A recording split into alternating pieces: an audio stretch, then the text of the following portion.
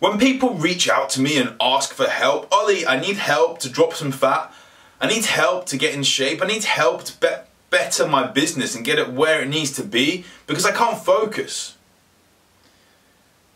There's one thing that I do multiple times with every single client I work with and every single person that asks for help.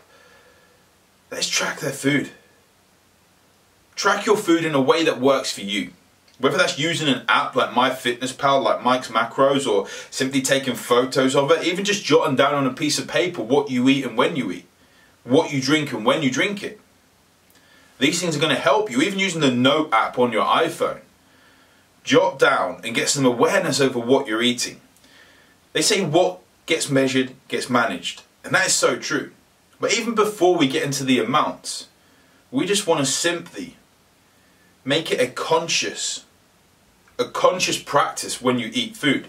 Because a lot of the times, when you're sitting at your desk in the office and someone brings in snacks, you eat these without even realizing, and before you know it, someone's brought popcorn in, someone's brought some M&Ms in, someone's brought some other candy that is very, very easy to eat without even realizing it.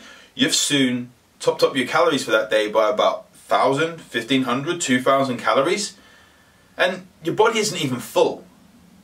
It's just pure sugar that it's not necessarily going to be bad in the right place, but just having this with low nutrient density, it's going to make you hungrier.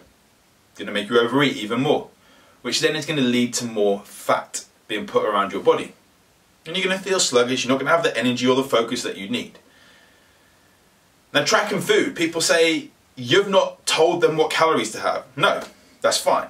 I don't care how many calories you're eating straight away. I just want to know what you're eating. Know what certain practices you've got. And then I have certain methods that mean we don't have to overhaul the whole diet. Unless you're eating pizza like 7 or 8 times a week, then we need to do something about that. But it's taking small steps every single day. No overwhelm, no decision fatigue or anything like that. Simply tracking the food allows for people to do this. However, even when people know they need to track their food, they can stop doing it because they get into a routine. I eat this food, that food, that food, I eat the same thing every day. So they stop tracking their food. Before they know it, their portion sizes get bigger. Before they know it, they start adding a little snack in here and there. Before they know it, 20 grams of peanut butter becomes 40 grams. And before they know it, they're again eating 5, 6, 7, 800 calories a day extra, over a meal extra a day, simply by not tracking their food. Now that's not to say that you can't go a meal or two without tracking, that's totally fine. But being consistent over time is going to allow you to get the results. So if you don't track your food, maybe that's the first step. Before you reach out for me, if you've tried that, drop me a message. If you still think, well, Ollie must have a magic pill, yes, it's called accountability. If you need that magic pill, get in touch with me and we can talk to see if you're a right fit to be a client on my Revitalization Blueprint coaching.